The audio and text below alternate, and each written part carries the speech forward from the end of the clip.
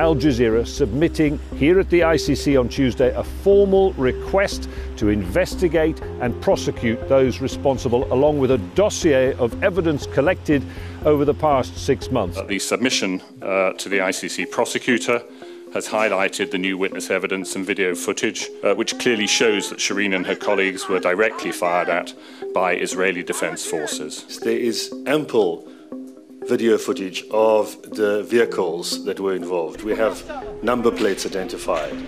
It will be possible to identify the units involved, those who are in command. At the very least, those in command should be held responsible because they've said there's no suspicion here of any crime. So there's been a complete cover-up.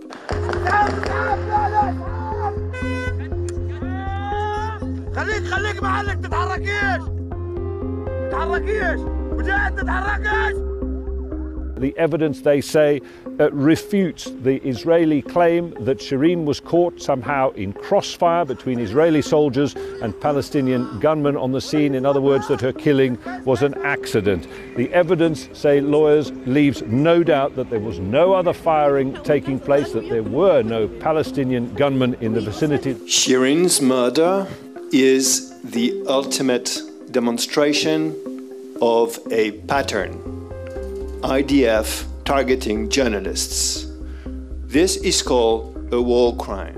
The evidence is overwhelmingly clear. It's time for the ICC to take action. And we would expect anyone to do the same if it was your sister, your aunt, or best friend that was killed. The media group was in full view at all times of the Israeli soldiers wearing brightly marked insignia identifying them as journalists. The Israeli claim, therefore, according to this dossier of evidence, that no crime was committed has been sorely undermined.